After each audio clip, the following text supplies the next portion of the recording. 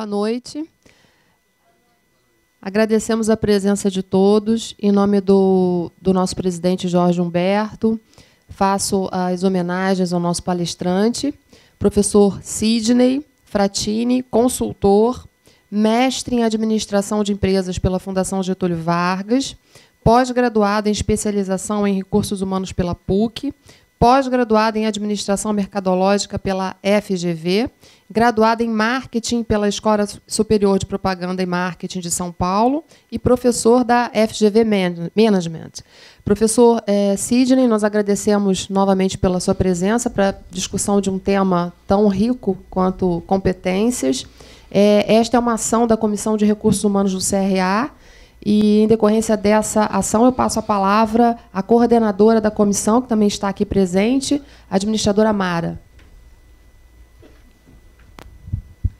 Obrigada, boa noite a todos, boa noite para quem também estão assistindo nesse momento. Quero agradecer, né, a sua presença aqui e, principalmente, de toda a equipe que está aqui da Talent, que é para poder nos prestigiar. Muito obrigada e o palco é seu. Muito obrigado.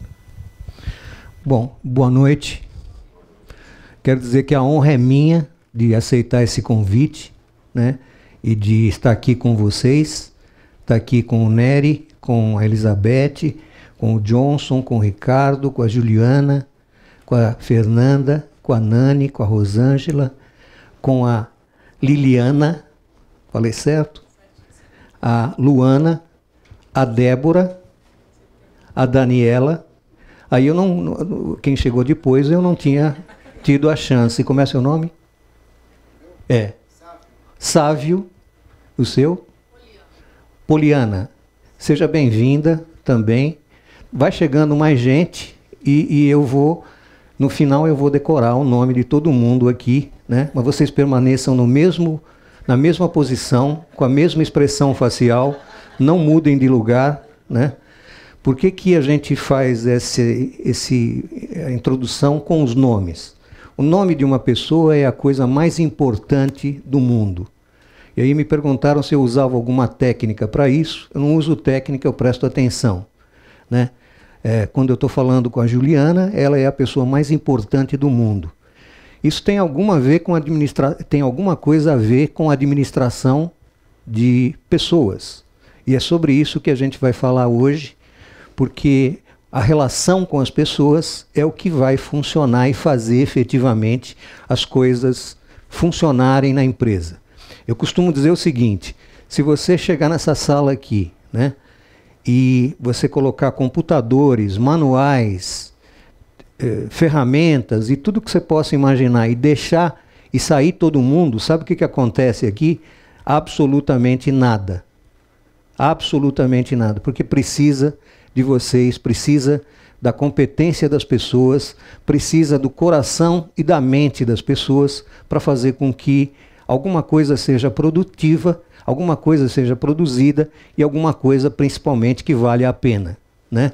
Por isso, os meus respeitos a vocês, né? E é uma honra para mim estar aqui falando um pouquinho sobre esse assunto aqui, como identificar as competências nas organizações para gerar resultados reais.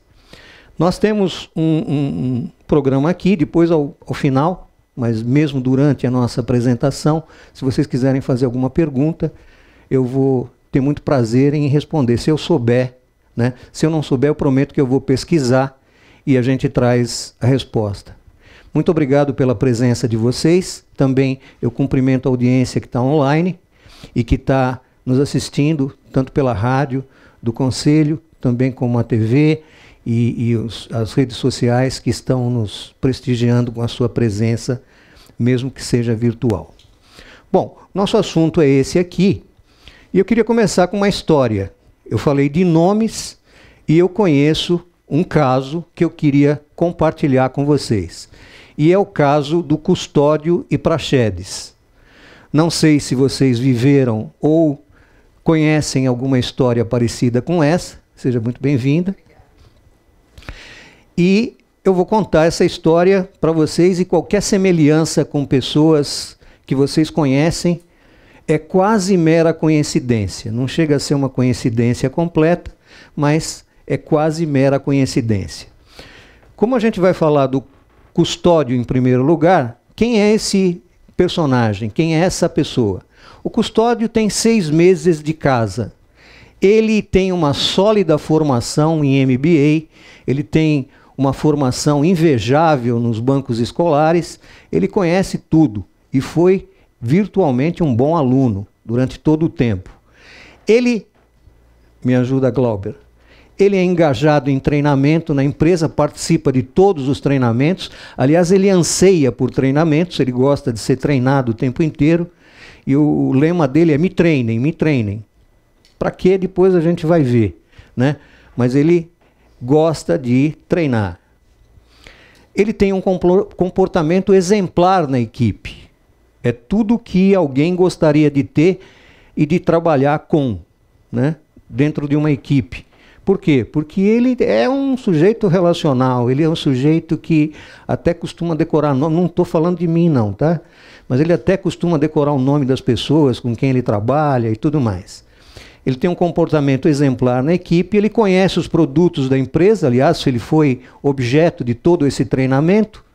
Ele é simpático, comunicativo, organizado, põe os relatórios em dia, ele trabalha numa área comercial e reporta essas informações. Ele faz todas aqueles reportes, aqueles relatórios que são necessários para que ele mostre o ativo de clientes da empresa, enfim, ele é uma pessoa realmente que na verdade, nunca bateu as metas. E ele quase não fecha negócios. Não fosse por esses 2 itens finais, né, o mundo está vivendo de resultado atualmente, e, na verdade, se ele não fecha negócios, parece que todo aquele outro aparato que ele tem como procedimento quase não vale nada. Mas a gente tem um outro personagem dessa história, e vamos conversar sobre ele agora. E ele é o Praxedes. E o Praxedes tem 5 anos de casa, ele não tem instrução superior, ele se formou na escola da vida, né, como dizem algumas pessoas. Ele é desinteressado em treinamento porque ele diz, afinal de contas eu já sei tudo, para que eu vou estudar, para que eu vou aprender alguma coisa? Ele está num determinado quadrante que a gente vai ver daqui a pouco, e ele é um representante do grupo RRLRC, que é Rebelde, Reclamão e Locutor da Rádio Corredor. Vocês já devem ter, não pensem, se pensaram em nomes, não pronunciem alto, que é para não comprometer alguém. Mas ele conhece os produtos, mas ele é antipático, isolado e desorganizado. O que acontece? Ele não compartilha informações. Vocês estão vendo o paralelo aqui? A gente preferia ter um custódio ou Praxedes na nossa equipe. Ele sempre bateu as metas. E ele quase sempre fecha negócios. Então, no peso final, quem é que vale mais para a empresa? Ou o que a gente deveria fazer como administrador para contemplar essa situação aqui? Uma vez me disseram assim, eu estava dando essa aula num programa da FGV, me disseram assim, ó, bota um para trabalhar com o outro. E aí parece que um poderia matar o outro, né? E realmente aí talvez não desse muito certo essa situação. Agora, questões importantes antes da gente dar uma conclusão para esse caso, que eu vou chegar no final e propor alguma coisa, eu não sei se vocês vão concordar ou não, mas a gente vai propor alguma coisa a respeito desse caso do custódio Praxedes. Questões importantes. E aí eu queria que a gente fizesse uma reflexão. Os profissionais da sua empresa, eles gostam do que fazem? Parece uma utopia a gente discutir esse assunto, porque, na realidade, se você perguntar para qualquer um dos seus colegas, né, se eles gostam do que eles fazem, a resposta em quase 100% dos casos vai ser sim. A resposta.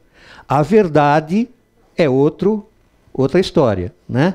Na verdade, a gente sabe, por pesquisa, que 80 e poucos % das pessoas estão insatisfeitas com aquilo que fazem. Essas são pesquisas que a gente fez na iTalent e vocês podem procurar e fazer essa pesquisa. Mais de 80% dos profissionais não estão satisfeitos. Por que não estão satisfeitos? Vamos discutir isso um pouco daqui a pouquinho. Por que algumas pessoas produzem mais do que outras? E eu não coloquei aqui, mas eu estendo essa pergunta para o seguinte: quanto tempo mais essas pessoas que produzem mais do que as outras vão produzir mais do que as outras?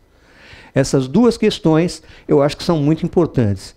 Agora, a grande pergunta, né, é como identificar e desenvolver os talentos da empresa para gerar resultados, que afinal de contas é a nossa tese, a nossa proposição central nessa exposição aqui.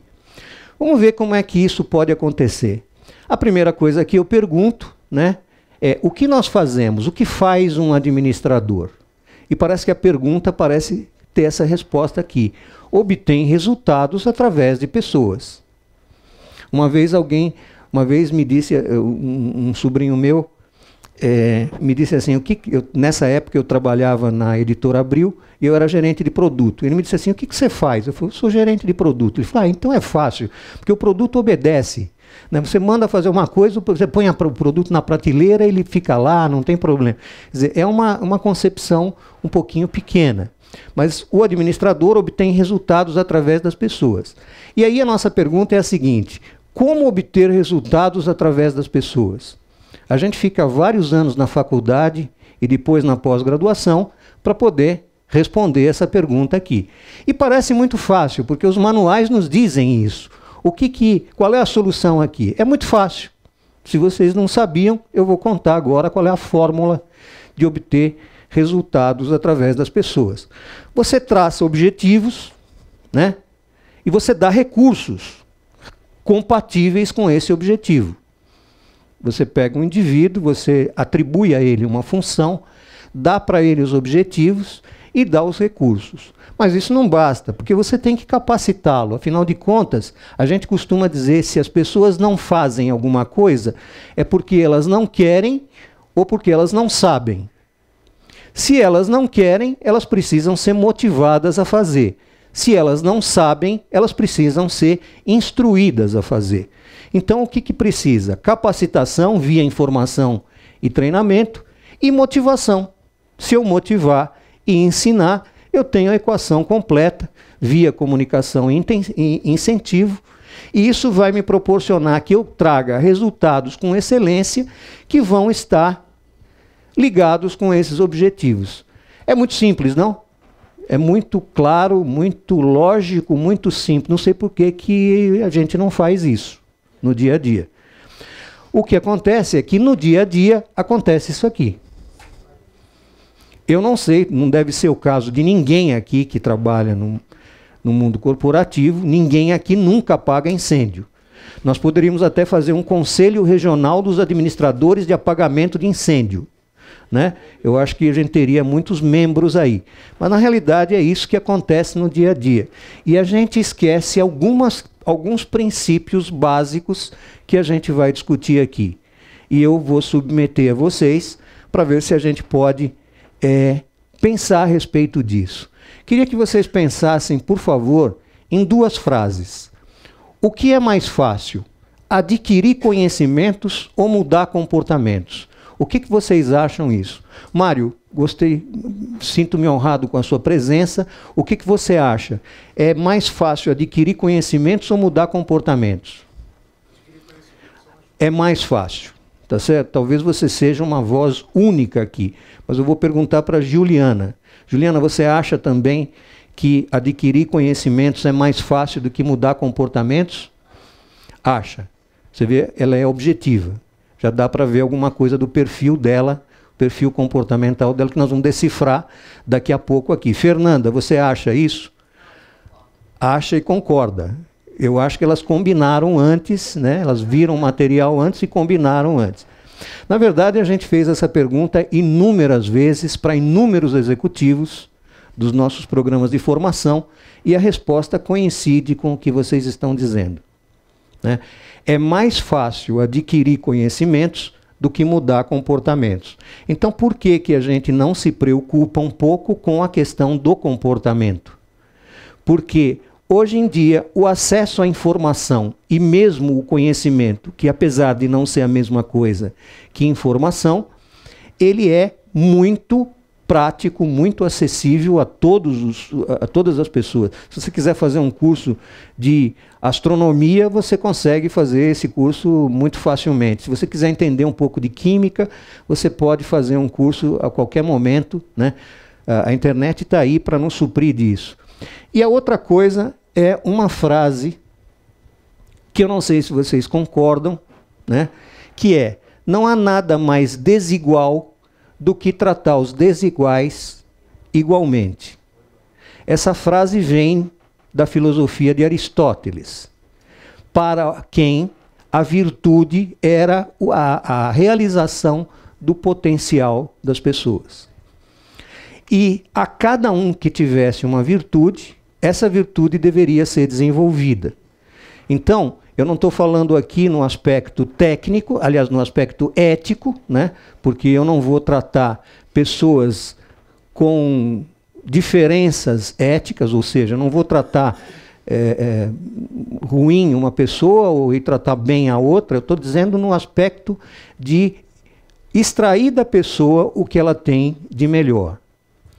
Então, a gente esquece disso enquanto está apagando incêndio.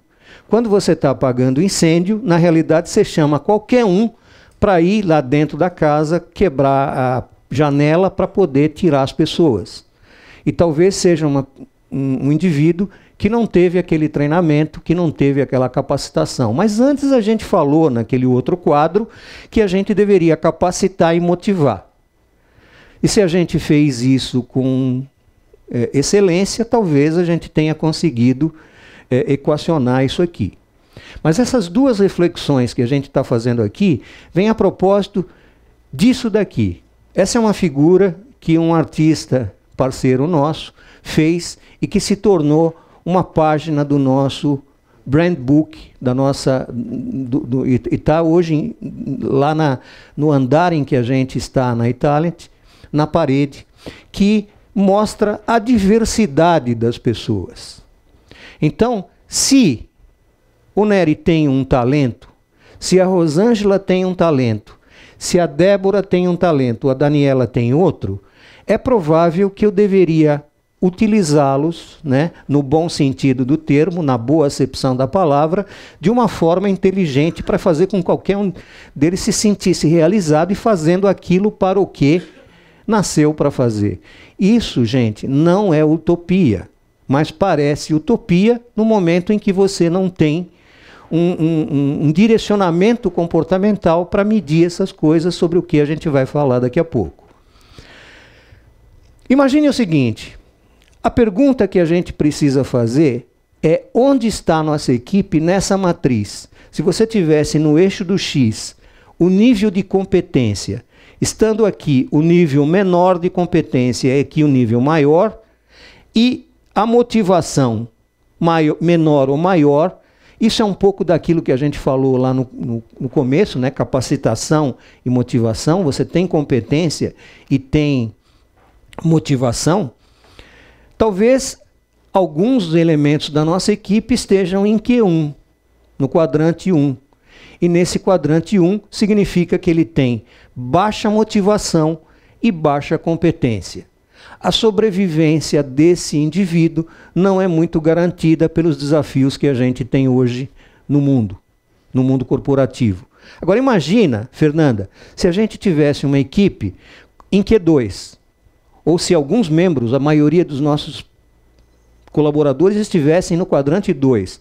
Ele teria uma alta motivação, mas uma baixa competência. O que você faz com um indivíduo desse? Capacita, motiva, encoraja, aparelha, né? Potencializa para que ele possa estar em Q2. Mas muitos indivíduos estão em Q3. Eles têm uma baixa motivação e uma alta competência. Esse é um perigo, porque esses indivíduos caem para quadrante 1 com uma facilidade incrível. Afinal de contas, eles são muito competentes. E se eles são muito competentes, eles param de aprender. Eles param de investir em si próprios e não querem mais saber. Acham que o mundo não vai mudar. O mundo vai se adaptar à minha forma de ser. E esse indivíduo vai cair para Q3. Ele tem competência, mas não tem motivação. Estendendo a minha pergunta, o que a gente faz para levar os indivíduos para Q4, para quadrante 4? Ou seja, alta motivação e alta competência. Era a fórmula mágica que eu mostrei naquele outro slide. Será que isso acaba aí? Será que esse processo acaba aí? É só colocar o indivíduo em Q4. A pergunta persiste: como é que eu faço isso? Como é que eu levo a minha equipe e como é que eu trabalho bem cada uma das individualidades para levar a Q4? Tem lógica isso que eu estou falando, pessoal? Mas vejam só, é isso que a gente quer. Agora vamos entender perfil. Perfil comportamental versus desempenho. Não sei se vocês já notaram, mas os administradores muitas vezes praticam o seguinte: eles entrevistam uma pessoa e dizem assim: o que é que você não gosta de fazer? Eu não gosto de lidar com pessoas, eu gosto de ficar no meu cantinho, quietinho, fazendo planilha, etc. Muito bem, então você vai trabalhar aqui na recepção. Né? Não sei se já viram essa cena acontecer em algum lugar. Não acontece com essa clareza e com essa crueza que eu disse aqui, mas acontece assim. Não se surpreenda, Luana, isso é uma verdade absoluta.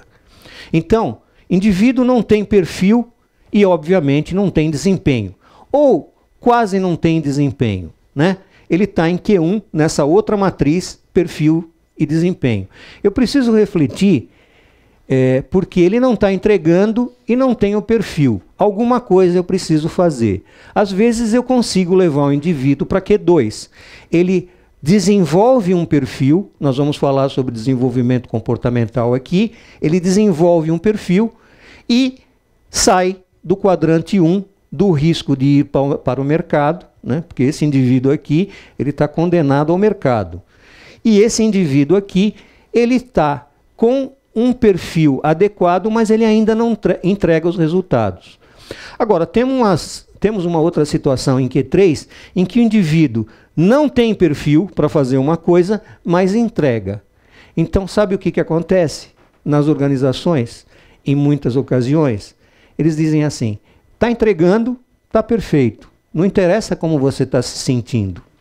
Não interessa como você pode ou não entregar.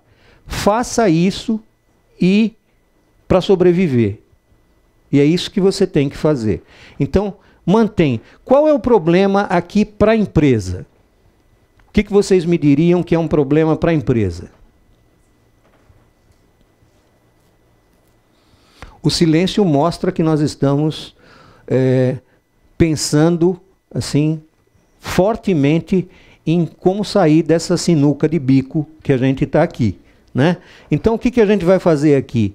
A gente vai prover instrumentos para que o indivíduo tenha perfil e desempenho. Porque o perfil, sem perfil e entregando resultado, ou seja, tendo desempenho, pode não ser sustentável. Porque em algum momento o indivíduo vai estressar e vai sair do jogo. Não tem problema nenhum, né? Põe outro, com todos os custos humanos e corporativos que isso implica. Então, o que nós estamos fazendo aqui? Nós estamos mantendo o indivíduo em desempenho e desconsiderando se ele tem perfil para fazer uma coisa ou não. Sabe aquela de você promover um vendedor, um bom vendedor a gerente e ganhar um mau gerente e perder um excelente vendedor? Não sei se vocês já viram isso acontecer em algum... Disfarcem, por favor, não nas empresas de vocês, mas é claro que isso é uma circunstância absolutamente teórica. Né? Nós estamos discutindo aqui hipóteses, nada realizado, evidentemente. Agora, o que a gente quer é que o indivíduo tenha perfil e tenha desempenho. Nós vamos começar a decifrar um pouquinho essa história de trazer o comportamento e de tratar os desiguais, desigualmente e de forma digna, de qualquer maneira. O nosso propósito explícito na iTalent, e a gente tem isso como um propósito transformador massivo, é ajudar as empresas a alavancar pessoas e organizações através do comportamento. Naquele livro Organizações Exponenciais, vocês veem a recomendação de que a gente não apenas uma visão, mas crie um propósito transformador. E é isso que a gente tem como propósito. E vejam o detalhe aqui, que nós não estamos falando melhorar o resultado das organizações, porque isso é uma decorrência de alguma coisa que a gente faz para não apagar incêndio apenas e manter a dignidade do ser humano em primeiro lugar, trazendo resultado para as organizações. Parece que isso não é incompatível. Aliás, a gente tem absoluta certeza de que isso não é incompatível. Alavancar significa multiplicar forças, já dizia Arquimedes, né? Você aplica uma força menor e você tem um efeito muito maior quando você alavanca pessoas e organizações. Mas como você faz isso? Através do comportamento. E essa é a tese que eu quero provar aqui para vocês. Pretensamente, eu quero, pelo menos, sugerir a vocês que pensem a respeito. Se a gente perguntasse o que as empresas buscam, o que as empresas buscam na realidade, vocês podem me dizer, numa palavra, o que a empresa busca? Vocês viram a cola dessa palestra antes de eu mostrar, né?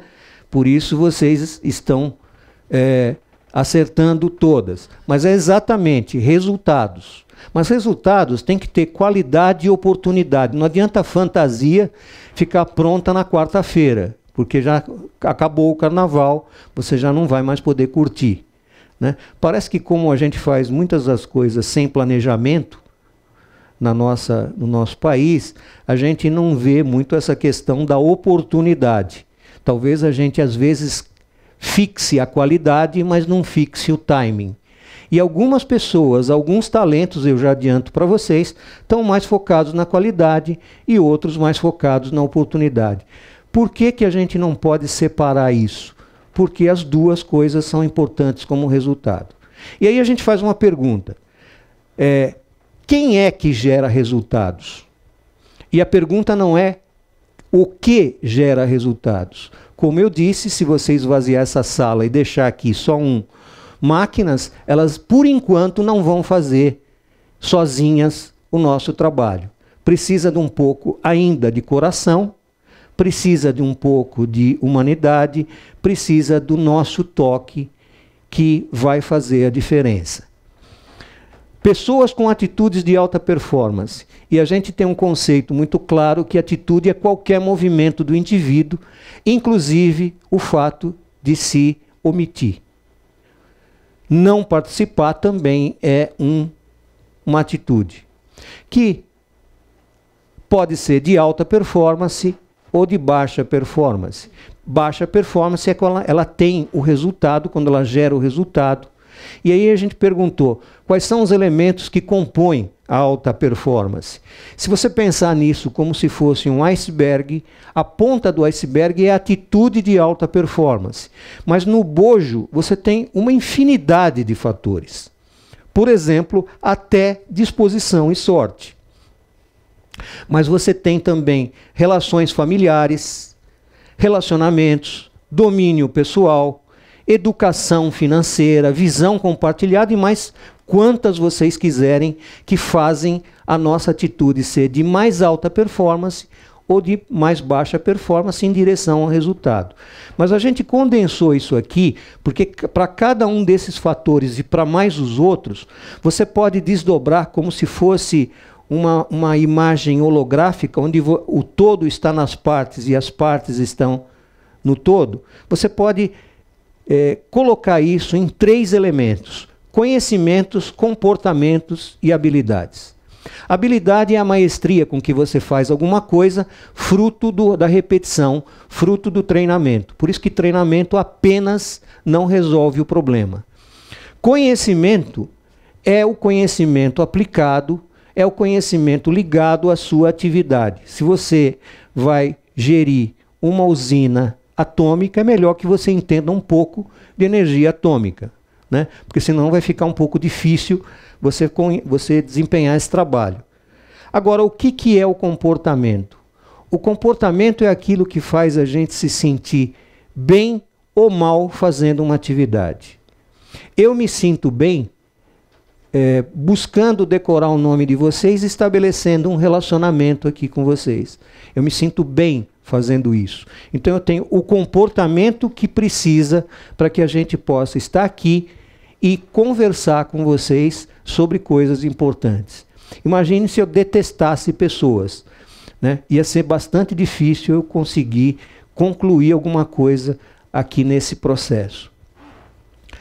Atitudes de alta performance, alguns exemplos que vêm, no caso aqui da resolução número 4, que determinada pelo MEC para os cursos de administração, espera-se que o indivíduo que faça administração, ao final, ele exiba alguns tipos de atitudes. Por exemplo, reconhecer e definir problemas, que exige uma capacidade perceptiva bastante pronunciada, ou uma capacidade de observação, ou detalhes, desenvolver expressão e comunicação compatíveis com aquilo que ele está fazendo. Então, talvez ele deva ser um influenciador, ele deva fazer uma influência maior.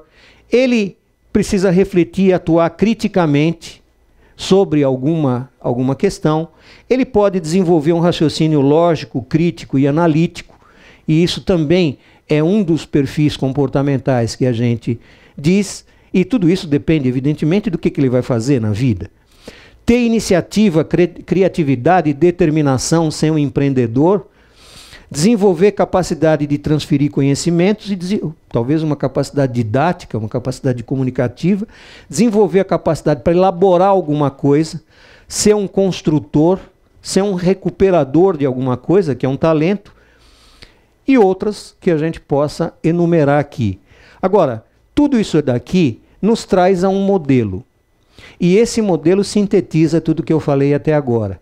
E ele complementa e começa a responder um pouquinho àquela figura que a gente colocou no começo: resultados, capacitação, motivação, levando à excelência de acordo com recursos. Resultados é o que as empresas esperam. Isso só vem de atitudes de alta performance. E para isso você precisa de habilidades, treinar, né? Você precisa de conhecimentos, mas o que consolida, como se fosse um enzima que combina, que catalisa essa equação, é o comportamento. E é sobre isso que eu vou falar um pouquinho para vocês agora. Estamos juntos, eu estou sendo claro no que a gente está querendo propor, né? A gente colocou um modelo, a gente construiu um modelo. Imagine que essa página em branco é o conjunto das atividades que você desempenha, Rosângela, no seu dia a dia. Imagina que eu tenho 3 dimensões aqui: o conhecimento, o comportamento e a habilidade. Para você formar um modelo tridimensional, você precisa de 3 dimensões, e o cubo é um modelo disso. Então vamos supor que você fosse contratar alguém para substituir você, porque você foi promovida para uma outra posição, e você tem que equacionar bem qual é o nível desejado de conhecimento, de comportamento e de habilidade que você tem para determinada função.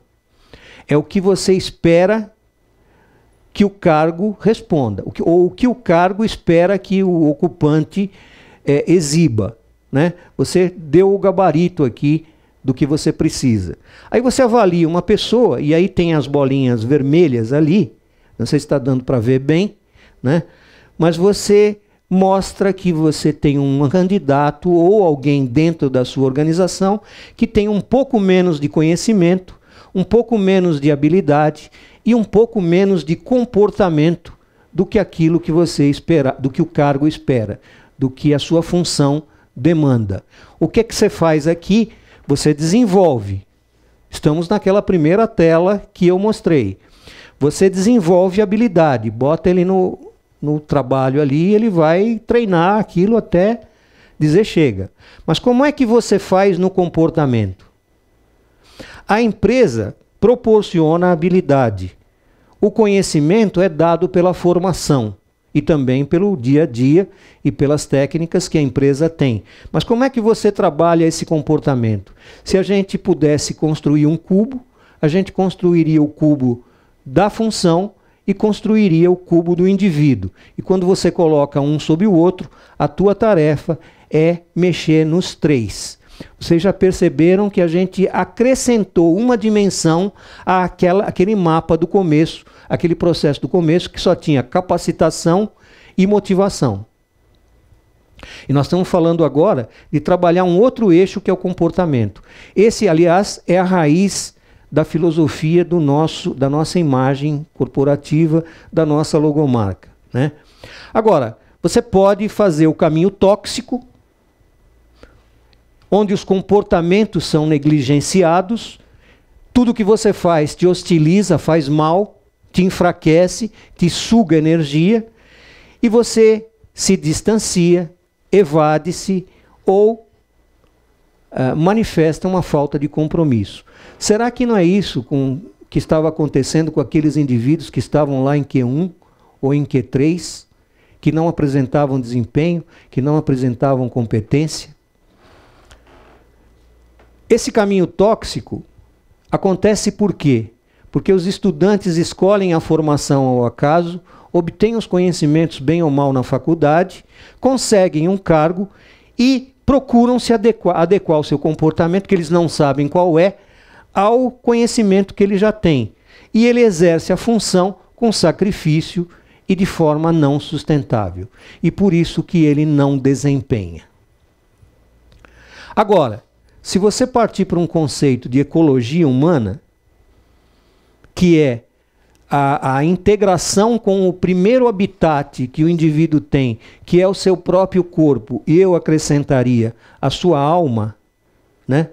Por isso que a gente precisa prestar atenção nas pessoas, por isso que eu manifesto o meu respeito a você, Nery. Se eu conseguir comportamento seja priorizado, eu posso acolher, fazer esse comportamento, esse caminho, acolhe, faz bem, fortalece, estimula e causa adesão, interesse, entusiasmo e engajamento do indivíduo. Como que isso pode acontecer? Você entende qual é o comportamento de cada um. Nós estamos discutindo exatamente isso com o Ricardo antes de começar a palestra, não é, Ricardo?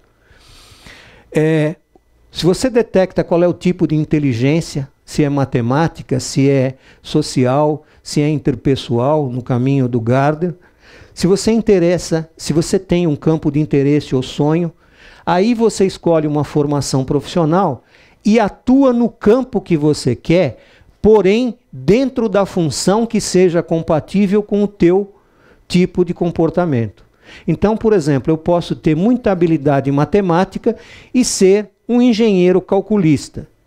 Mas se eu tiver um tipo de comportamento, como eu vou mostrar para vocês, muito ativo, muito assertivo, talvez eu não queira ficar fazendo cálculos o tempo inteiro no computador. Talvez eu deva ser um empreendedor da engenharia, e dentro da engenharia você tem um campo imenso para isso. Assim como na administração existe, na medicina existe, na psicologia existe, em todos os campos que você possa imaginar, existem funções de grande nível e de grande importância que contemplam o talento ou o perfil comportamental que cada um tem. E aí nós temos uma ferramenta para isso. Não sei quantos de vocês conhecem essa metodologia, que eu não vou descer a detalhes, nós não temos tempo para isso. Desde os gregos antigos, né, com os filósofos da natureza, você tinha a conceituação dos comportamentos em grandes categorias. Então você tinha, os filósofos da natureza diziam que o mundo, o universo era constituído de água, fogo, terra e ar. E isso denotava também o temperamento das pessoas. Hipócrates, que não era hipócrita, né, colocou outro tipo de nomenclatura, que é o colérico, o sanguíneo, o melancólico e o fleumático. Jung depois veio com o sensitivo, o produtor, o intuitivo e outras classificações com os tipos psicológicos. E na Universidade de Harvard, em 1928, um sujeito chamado William Moulton Marston escreveu uma tese, uma pesquisa chamada As Emoções das Pessoas Normais, que mostrava que todos nós temos 4 pessoinhas dentro da gente. Você tem, não me olhe desse jeito, você tem essas 4 pessoinhas, não queira se enganar, você tem, só que uma delas toma conta, né? Esse indivíduo fez uma metodologia chamado DISC, e ele tem 4 pessoinhas dentro. Disse que a gente tem 4 pessoinhas dentro da gente. Um chama dominância, e é a característica daquele indivíduo que é muito assertivo, objetivo, voltado para resultados, agressivo, às vezes no bom sentido, às vezes no mal, mas ele é um indivíduo extremamente objetivo e assertivo. Você pergunta para ele, bom dia, ele vai dizer, bom dia por quê? Qual é o seu objetivo? Eu conheço uma pessoa assim. Não vou dizer o nome, mas eu conheço uma pessoa assim. Outras são comunicativas, são relacionais, são influentes. Elas têm o I, a pessoa I, de influência, alto. Então essas pessoas são umas pessoas muito relacionais, elas te conhecem, ficam amigas de todo mundo em 10 minutos, costuma decorar o nome das pessoas, não sei por que isso, mas para que serve isso, mas em todo caso, essas pessoas são extremamente relacionais. Outras têm alta estabilidade, são ponderados, buscam segurança, gostam de fazer uma coisa de cada vez. E hoje em dia está muito fácil fazer isso, né? Uma coisa de cada vez. Você não faz 8 coisas ao mesmo tempo, tenho certeza, na sua organização. Mas esses são os estáveis, são as pessoas fleumáticas, as pessoas educadas, as pessoas que escutam, as pessoas que oferecem solidariedade, elas estão sempre voltadas para o outro. E a conformidade, o alto C, quando ele tem alto C, é um indivíduo detalhista, voltado para perfeição, para qualidade, ele quer a qualidade. Pode ser que ele entregue o projeto no ano que vem, mas ele vai fazer uma coisa perfeita. Quando a gente tem os alunos na universidade, né, eu digo assim, descubram na sala, vocês têm trabalho em grupo para fazer? Tem TCC em grupo para fazer? Tenho. Então procurem aqueles que são altos Cs, altas conformidades na sala, entra no grupo deles, eles fazem o trabalho e você só assina. É brincadeira isso, eu não vou sabotar a coisa dessa forma, né? Mas, e eu digo também, olha, vocês que são altos Cs, cobrem caro por isso, porque vocês têm que fazer o trabalho, ver todas as normas técnicas lá, né? As bibliografias, etc. Mas isso é o perfil de cada um. Um é voltado para empreendedor, outro é voltado para relação, outro é voltado para estruturação das coisas e outro é voltado para o detalhe, para o aspecto técnico, para a qualidade. Eu não vou descer muito a detalhe, mas aqui você tem algumas, depois vocês vão poder acessar aí via o conselho, né, Mara? Vocês vão poder acessar via o conselho essa apresentação. E aqui tem características de alto e baixo da dominância. Não é pecado ser baixo D, a gente chama de DISC, né? Não é pecado ser baixo D, o indivíduo é mais reservado, mais moderado, menos pretensioso, mais cuidadoso. O indivíduo comunicador, eu sei que vocês estão fotografando aí, mas a gente vai disponibilizar isso aqui também, tá? O indivíduo alto C, alto I, é simpático, confiante, persuasivo, participativo, etc. Mas tem o indivíduo que é baixo I. Eu conheço uma pessoa que me parece que não tem I. É um marido de uma amiga da minha esposa. Esse indivíduo, eu acho que ele não tem I, porque a comunicação dele é virtualmente zero. Você fala bom dia, ele fica quieto. Né? Pelo menos isso ele podia falar. Não estou falando mal dele, não, é a característica dele. A gente tem que respeitar. Só que eu não contrataria esse indivíduo para ser o diretor de relacionamento da minha empresa. Né? O diretor de relacionamento da minha empresa tem que ser uma pessoa simpática, empática, uma pessoa que tenha toda uma... Não é, Flávia? É assim. Estabilidade, um organizador nato, né? Ele é bom ouvinte, paciente, estável, persistente, ponderado, empático. Mas se ele for um baixo S, né, a gente chama de S porque vem de steadiness em inglês, ele é ativo, inquieto, impetuoso, tem muita energia, gosta de diversidade, é flexível, ele é muito ativo. É outro perfil. Nenhum perfil é bom ou mau. É uma característica do indivíduo. Agora, se você... Nós estamos comentando com o Johnny aí, quando a gente vinha para cá, é o seguinte, muitas vezes o que acontece, né? O indivíduo ignora o comportamento. Então ele trabalhou durante 20 anos numa empresa e de repente essa empresa se funde com outra e ele se vê no mercado de trabalho. Como ele está saturado do mundo corporativo, o que ele faz? Ele pega toda a economia dele e aplica numa franquia.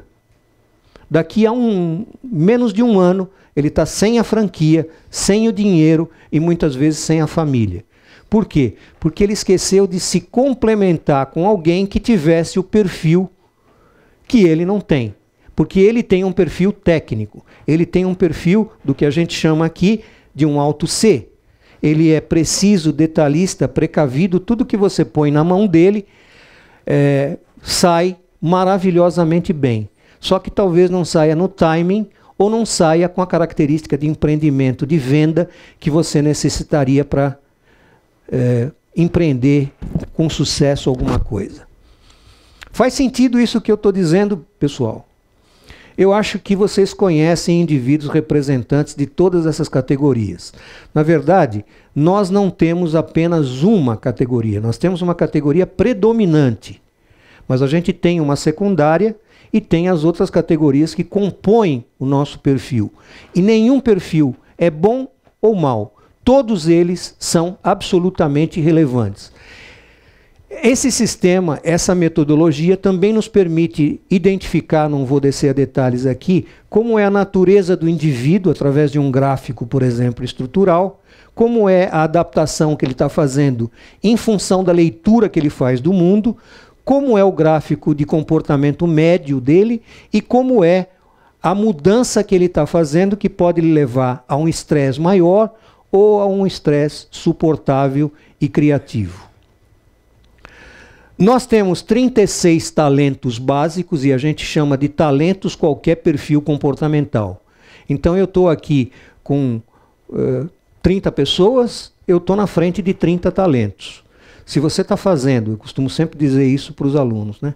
Se você está fazendo desse talento o melhor para você e para entregar melhor para a sua empresa, é outra conversa, a gente conversa daqui a pouco. Mas que você é um talento.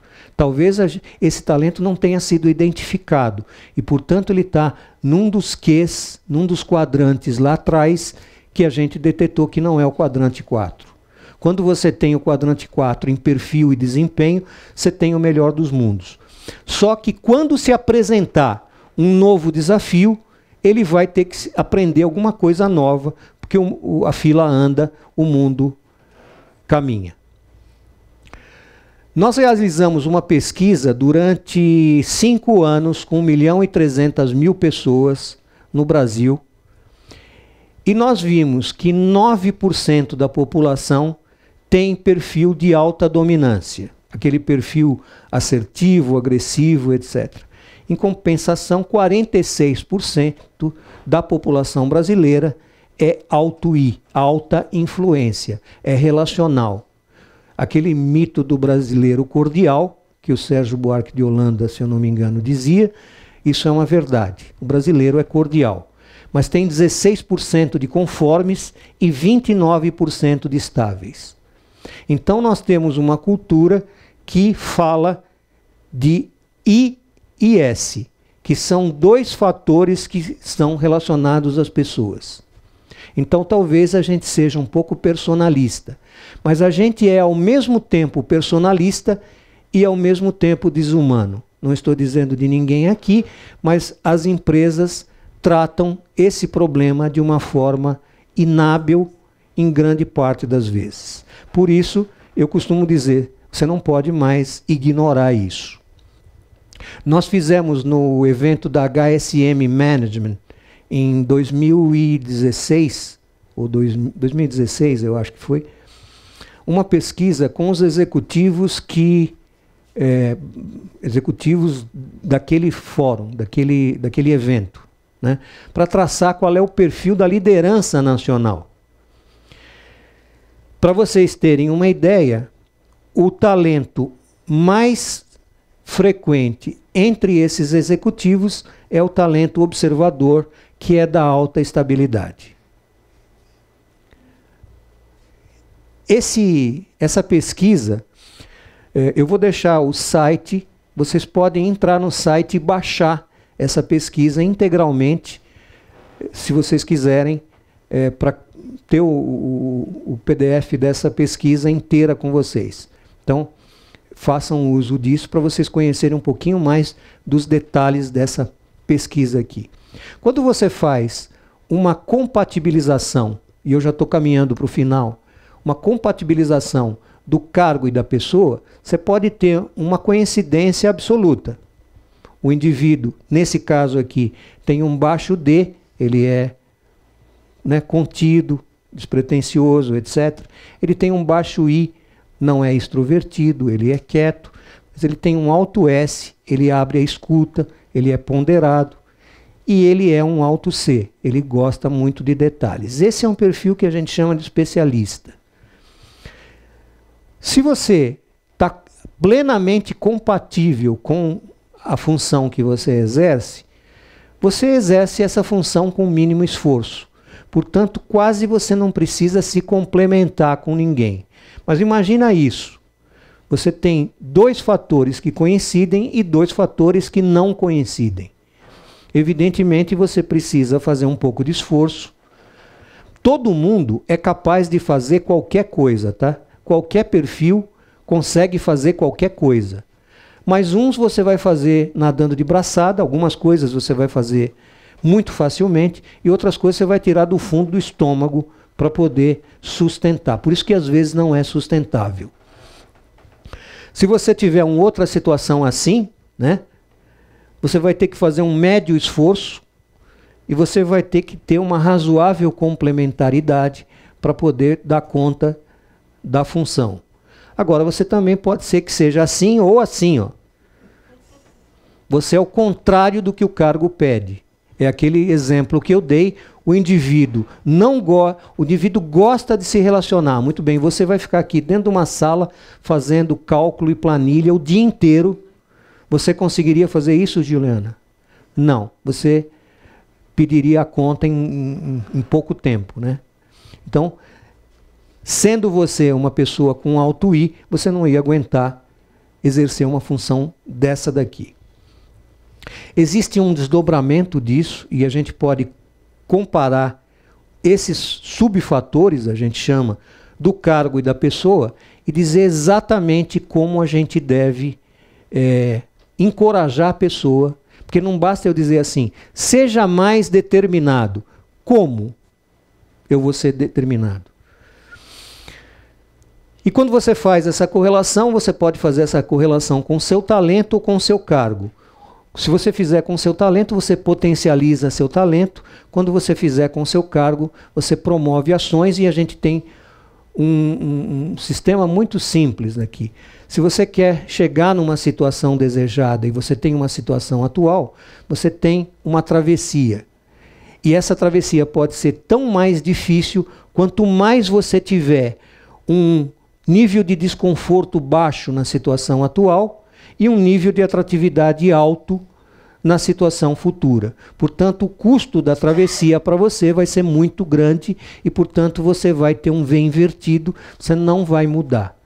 Mas se você se sentir altamente desconfortável na situação atual e você tiver uma perspectiva, um nível de atratividade suficiente na situação desejada, na nova situação desejada, o custo do desenvolvimento vai ser percebido como valendo a pena. Então você vai desenvolver sua equipe ou vai se desenvolver propriamente para isso.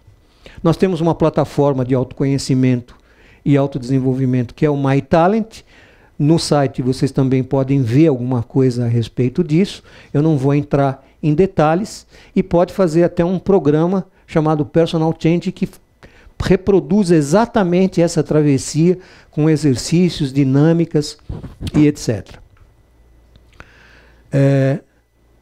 A gente tem o prazer de dizer que a gente tem uma certificação pelo CRA, a nossa metodologia e a nossa ferramenta é certificada pelo CRA, essa parceria já vem de algum tempo, e também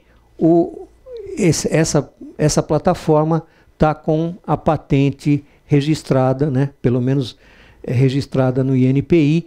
Então são coisas que já passaram pelo crivo de especialistas e isso realmente funciona. A gente já está trabalhando disso há bastante tempo. Para concluir e não abusar mais da paciência de vocês, a gente tem algumas questões. Comportamentos adequados à demanda do cargo potencializam os conhecimentos e habilidades que normalmente é só o que a gente vê. Então, administrador precisa levar em conta o perfil comportamental e o talento dos seus liderados. Esses comportamentos é que geram as atitudes de alta performance e os resultados para a autoestima do indivíduo e para o resultado da própria empresa, seja financeiro ou de outra natureza. Elevam o autoconhecimento e permitem identificar talentos, e a gestão comportamental é o processo de identificar e utilizar as competências e alavancar as pessoas e organizações ao seu potencial para motivação. Então a solução daquela equação do começo se restringe a você adotar o comportamento como elemento-chave de tratamento das pessoas. Não há nada mais desigual do que tratar os desiguais igualmente. Eticamente, todo mundo deve ser bem tratado. Essa metodologia é uma linguagem de gestão objetiva e tangível e é certificada pelo CRA. Mas eu prometi para vocês, para terminar, dizer alguma coisa do custódio e do praxedes, né, com o qual eu comecei essa nossa conversa. E a solução foi exatamente a mesma para os dois.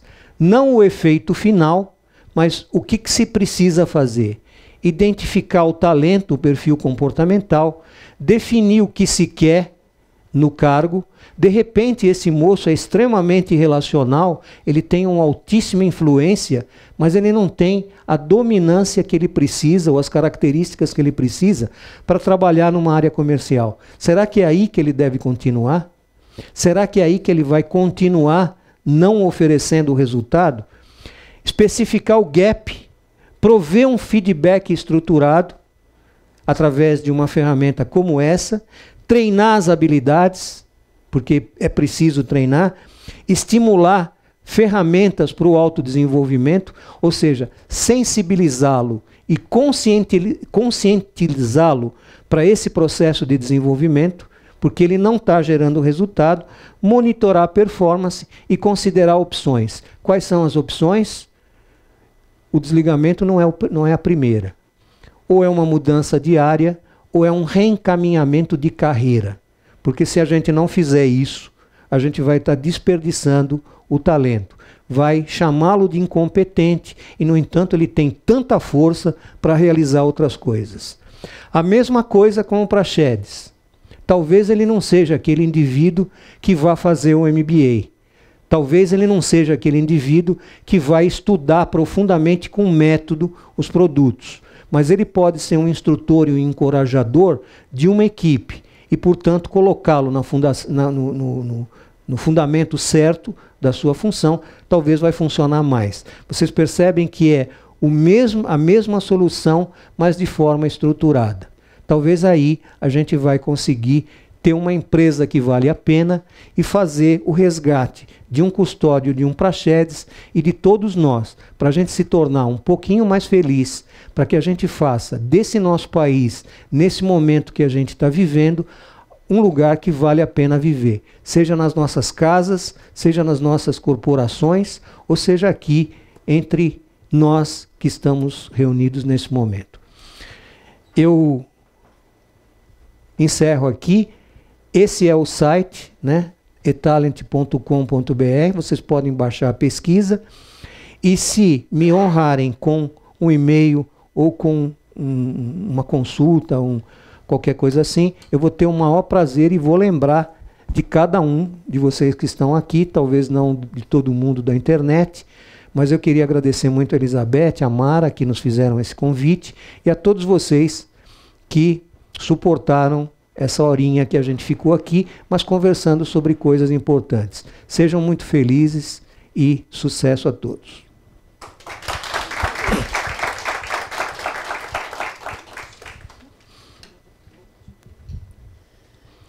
Boa noite. Alguém gostaria de fazer uma pergunta para o nosso palestrante? Não? Sim? Bom. Mário, você nos salvou aqui. Eu pensei que ninguém ia fazer pergunta. O pessoal estava cheio de dúvida no início. Pois é. Sidney, eu, por acaso, ontem tive um contato com um grupo de coworking, né? Uma nova estrutura de trabalho, uma coisa que já está dentro da estrutura das categorias Y e Z, né, que estão caminhando por aí. E me deparei com modelos mentais e com modelos de comportamento completamente diferentes do que a gente conviveu durante décadas dentro do modelo corporativo. A impressão que eu tenho é que essas pessoas elas vão ter um repúdio muito grande às corporações por não serem entendidas pela corporação. Eu acho que isso é o que vai acontecer daqui em diante. Não é nenhuma presunção minha, mas é simplesmente uma análise de que eu acho que isso vai acontecer daqui em diante. Como é que você enxerga essas pessoas frente a esses modelos corporativos e o que pode, através de ferramentas, através de análise comportamental, fazer com que essas pessoas não abandonem as corporações, mas recriem essas corporações? Como é que você vê isso?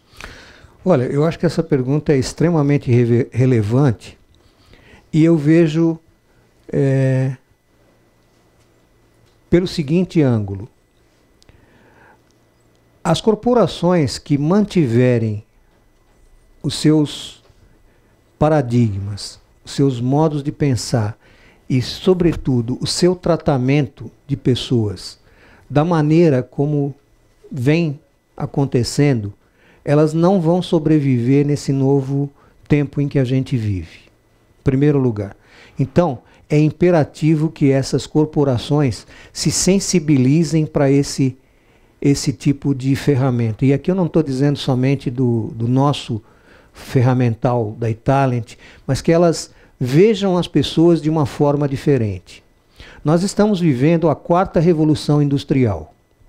Nós estamos vivendo um tipo de relacionamento completamente diferente do relacionamento hierárquico que aconteceu nos primórdios do que a gente sempre aprendeu na escola.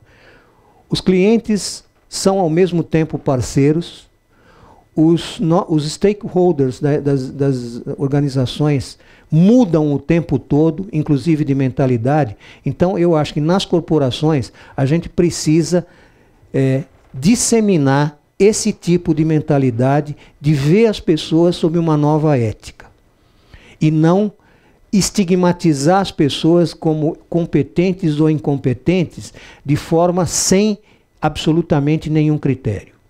Então esse é o ponto de vista da corporação.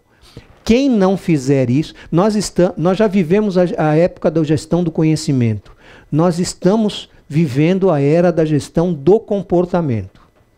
E eu não estou dizendo aqui somente no aspecto de defender a minha organização. Estou dizendo como mentalidade geral. Tá?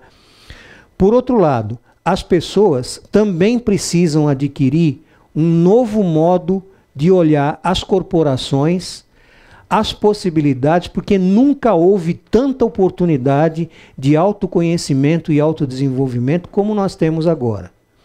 As pessoas que não abraçarem esse caminho não vão sobreviver no mercado competitivo em que a gente está vivendo agora. Para sintetizar um pouco isso que eu estou falando para você, eu penso o seguinte: a gente precisa mudar. A gente precisa aprender novos conhecimentos, a gente precisa ter coragem de mudar o nosso comportamento A gente precisa pôr a cara nas habilidades que a gente não tem e construir essas habilidades de alguma forma. Estamos conversando isso agora há pouco com a Mara. E a gente tem que se reinventar. As organizações precisam se reinventar, sejam de que porte for, e muitas delas já estão fazendo isso, porque perceberam que a chapa está esquentando para as mentalidades tradicionais, e as pessoas precisam se reeducar. Então elas precisam se recolher. É muito difícil fazer isso enquanto o incêndio está tomando conta do nosso Brasil. É muito difícil. Mas quando você tem problema financeiro, você não tira o filho da escola. Porque senão essa criança não vai ter um tipo de educação que vai fazer a vida valer a pena. Em linhas gerais, é isso que eu penso. Alguém mais tem alguma questão? Ou todo mundo entendeu tudo, ou ninguém entendeu nada, né? Mas eu acho que, como vocês são muito inteligentes, vocês entenderam tudo. De qualquer maneira, eu fico à disposição, até virtualmente aqui, para responder a qualquer tipo de pergunta que vocês queiram encaminhar depois e que vocês queiram bater papo, porque a gente vive disso. Isso aqui é uma disseminação de um componente inteligente de relacionamento. Johnson, você queria falar alguma coisa? Ricardo? Só confirmando o que você está falando, eu venho da área que eu te falei, né? E também, por ter sido até atleta, eu acho que a gente vê como uma equipe. Então, qualquer equipe, qualquer empresa, ela só é forte quando todos comungam o mesmo propósito. Então, se não tiver esse propósito, você pode ser a melhor empresa do mundo, se as pessoas forem sabotar todo o comprometimento, ela pode acabar com essa empresa. Concorda comigo? Com certeza. Então, eu queria entender de você o comportamento que pode ser incluído nas empresas de forma educativa, de reuniões, digo, de forma as pessoas entenderem a necessidade da mudança no todo. Eu responderia para você de uma forma muito simples. Eu acho que o comportamento que tem que ir para as empresas é o comportamento de respeito. Eu acabei de gravar, a eTalent tem um canal chamado eTalent TV. Toda quinta-feira a gente coloca um vídeo de 2, 3 minutos com algumas dicas de conteúdo para que a gente possa divulgar isso e agregar valor. Uma das últimas eu falei sobre relações e respeito. A gente precisa respeitar quem é diferente. Eu não sou igual a você, eu não tenho a mesma formação que você, eu não tenho os mesmos interesses que você, mas eu devo respeitá-lo. Se a gente entender o comportamento das pessoas, por exemplo, com essa metodologia, e a gente entender que o autodominante, ou o autoinfluente, ou o autoestável, ou autoconforme, merecem respeito e podem realizar muito mais do que está sendo realizado, a gente vai ter um ganho, um salto quântico no engajamento e na construção desse propósito que você falou. Porque aí as pessoas se engajam num propósito, se elas se sentem respeitadas. É por isso que aqui, quando eu comecei, eu disse meus respeitos a vocês. Mais alguém? Mais alguma pergunta? Como é seu nome? Quando chegar o microfone, você fala.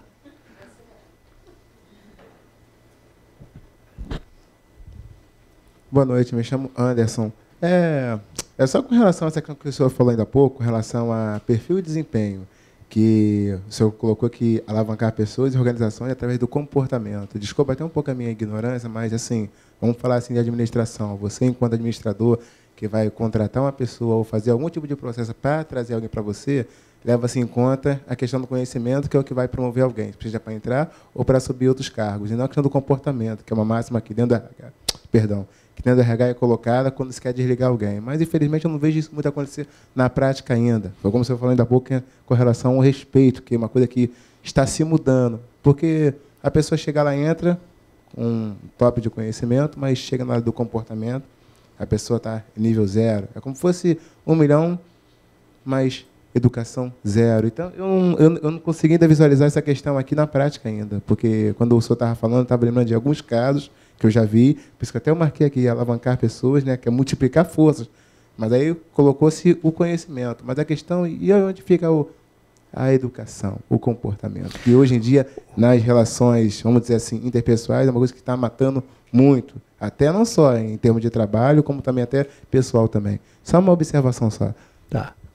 Anderson, eu acho que nós estamos no começo de um processo que é inevitável, né? O conhecimento já está cristalizado na contratação e na promoção das pessoas. O que nós estamos nos esforçando agora é para colocar o comportamento. E o comportamento eu não estou dizendo só no nível de tratar as pessoas com educação. Isso a gente deve tratar sempre. O comportamento é respeitar o estilo do outro e o outro ser diferente. Entende? Então, isso está passando a ser uma prática dos líderes, dos verdadeiros líderes, né, que querem efetivamente construir alguma coisa para alavancar as pessoas e as organizações através do comportamento. Os líderes já estão praticando isso. Isso não é uma prática generalizada, porque a gente ainda está num começo, mas a gente está se esforçando, pelo menos esse é o nosso trabalho, e essa é a nossa comunicação aqui, para fazer com que isso aconteça cada vez mais rápido e de uma forma cada vez mais abrangente. Tá bom? Obrigado pela tua pergunta. Alguém mais? Vocês estão muito quietos. Eu acho que eu tenho que começar de novo aqui, mas não se preocupem, não vou começar de novo, né? Mas fico aberto às questões de vocês, mesmo, como eu disse, virtualmente. Muito obrigado a vocês e que vocês tenham muito sucesso. Professor Sidney, nós mais uma vez reforçamos nosso agradecimento pela doação do seu tempo, pelo compartilhamento de informações tão importantes nesse contexto atual das organizações da necessidade de nos reinventarmos, como o senhor falou. Então, em nome do CRA, entrego muito obrigado de participação. Olha só, tem aqui até o meu nome impresso. Obrigado. Esperamos tê-lo novamente aqui. Muito obrigado. Em outra ocasião. Muito obrigado. E sucesso a todos vocês, porque o sucesso é de vocês, né? A gente só canta aqui, mas quem tem que tocar mesmo são vocês, o barco aqui. Muito obrigado. É uma honra estar aqui e eu virei quantas vezes me convidarem, porque é muito bom estar com vocês. Tá? Sucesso a vocês. Em nome da Comissão de Recursos Humanos do CRA, quero agradecer ao professor Sidney Frattini, quero agradecer a participação de vocês, a vinda de vocês e as perguntas, né, para engrandecer esse momento, e aqueles que estão nos assistindo também. Espero ver vocês no nosso próximo encontro, que vai ser o ECAD de RH, que será em outubro, e nós vamos divulgar através do site. E faço o convite estendido também à eTalent para participar do nosso ECAD RH. Muito obrigado. Muito obrigado, uma boa noite para todos. Obrigado a vocês.